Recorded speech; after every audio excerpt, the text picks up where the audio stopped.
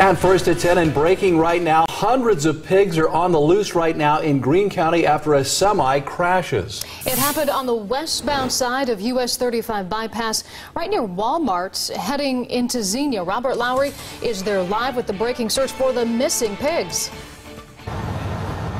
Well, Mark and Katie, we were just told by the Xenia Township Fire Chief that about 1,500 pigs have been found after this semi turned over here on the highway. Now take a look at the effort actually to get some of these pigs out here. There's been an assembly line of fire crews, police officers, some troopers out here just to get these pigs from that overturned semi into many of these trailers that really a lot of the community members have been coming out here. They've had farmers from Greene County and the surrounding areas coming out here, bringing these trailers, supporting their time just to get this area cleared out. As I mentioned, about 1,500 pigs have been taken to the Greene County Fairgrounds right now. We have heard there's still many hundreds of pigs still out here in the farming area, out here in the woods. Fire chief saying that they don't expect to find all the pigs out here, but unfortunately we were just told about 300 to 400 pigs have already been pronounced dead. Now, as far as injuries on this crash, we do know that there were 2 people in that semi. The driver, he is doing just fine, but we're told that the passenger in that semi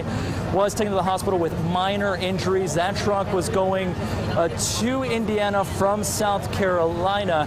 So we do know that that company who owns all these pigs, they're bringing a truck down from Cleveland to try and take care of the rest of the pigs right now.